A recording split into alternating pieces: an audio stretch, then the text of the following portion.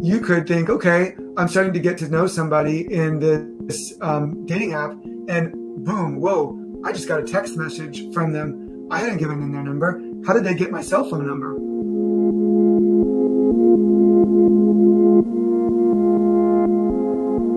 When we started Optery, we thought about all the reasons why people wanted to protect their information and remove it from the web. And the places that we started with was things like preventing identity theft, preventing fraud, preventing phishing attacks, preventing doxing. And to be honest, I never considered that we would be helping people with their online dating activities.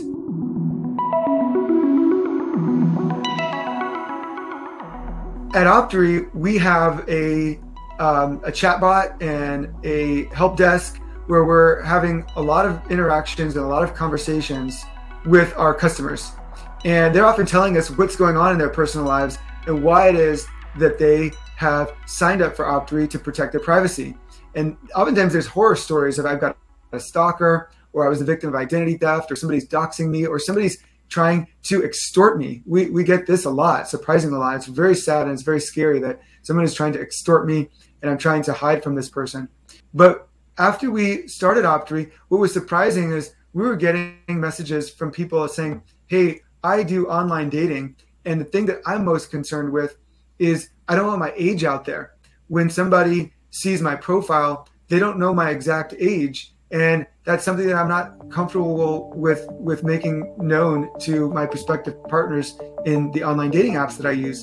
Or it was like, hey, I'm recently single. I've been in a relationship for a long time, and now I've re-entered the dating world, and I'm a little bit scared. I'm a little bit hesitant. I'm a little bit cautious. Like, I'm optimistic that I'm going to meet somebody great, but I don't want somebody to just very quickly and easily be able to look up my name or do a reverse lookup on my phone number.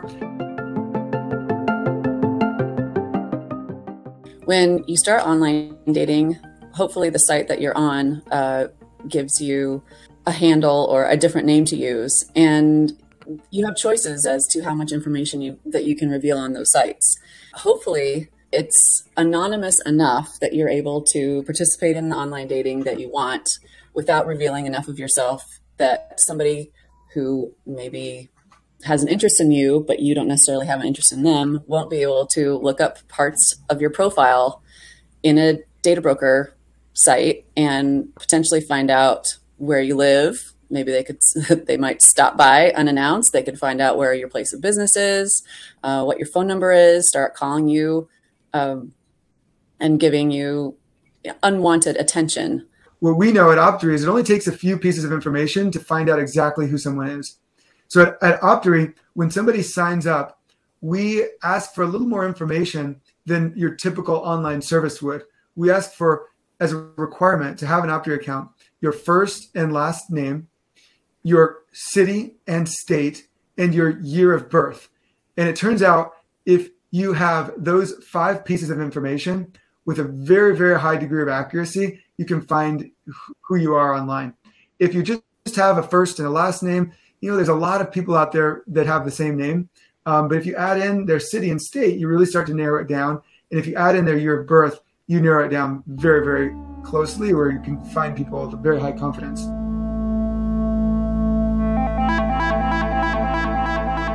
Most of the online dating apps are not going to reveal someone's full name or phone number.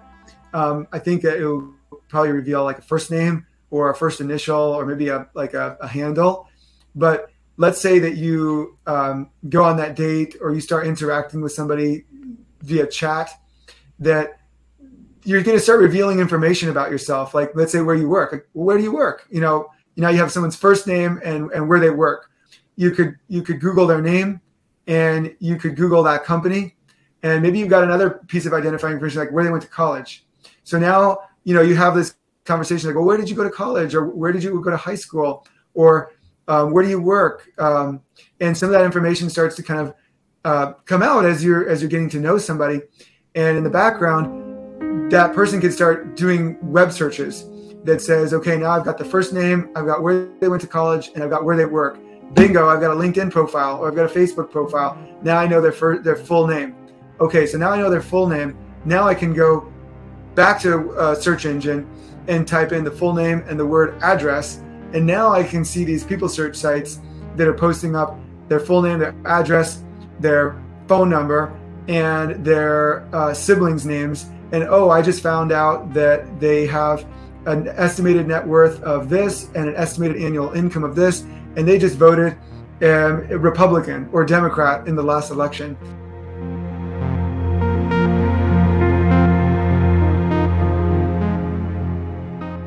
When people are engaged in online dating, I think the online dating companies are very careful to try and maintain people's privacy to the best that they can. But once you start interacting with people, information starts to come out, and then you can start to use a few pieces of information to decide to learn who exactly this person is. Yeah, the photographs that you are supposed to put on online dating sites so people know what you look like.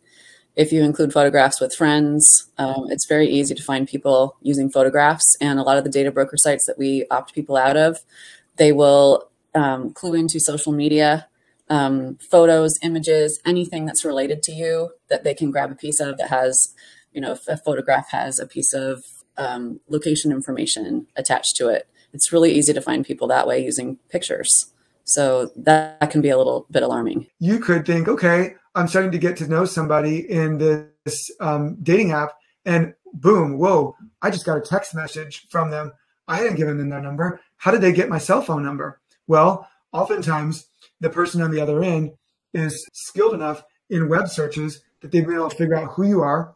And then it's very simple using these people search data broker sites to find out your phone number. And then all of a sudden you're getting these unwanted text messages or even phone calls from this person, and you haven't even revealed your phone number yet. These people search sites that we remove people from, the core of what it is that they're selling is someone's home address, phone number, email, but they're also selling all of these other details about your personal life.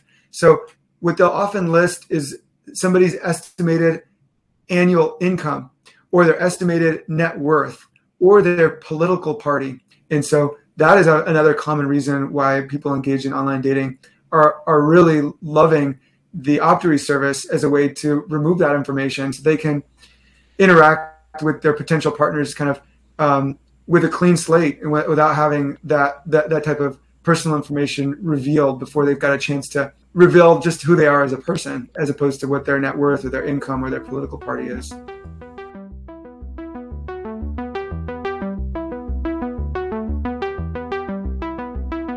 The data brokers try and post the most current information they have on individuals, but a lot of times it's outdated, especially if you move or your marital status changes, which could affect how somebody perceives you when you're doing online dating. Say your marital status has changed and somebody goes and looks you up and finds it being a certain way, that could be inaccurate. So it's really important to keep track of your information and make sure it's current, or to remove it so that you don't run into problems that could be potentially harmful.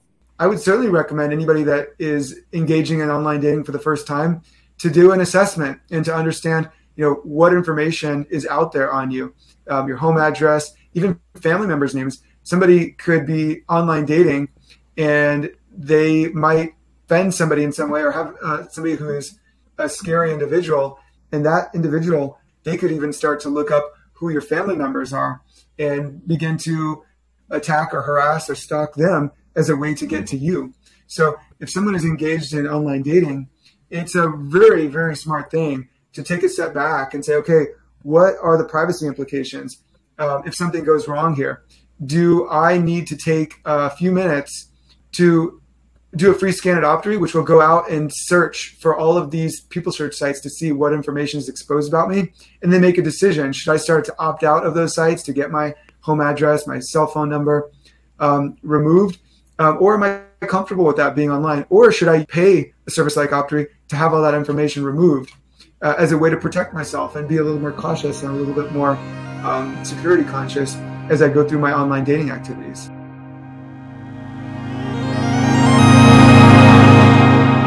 Without having to go off the grid to protect your privacy, Optery provides you the option to see where you are on data broker sites and decide whether or not you want to take action or not. and we can also provide that service for you.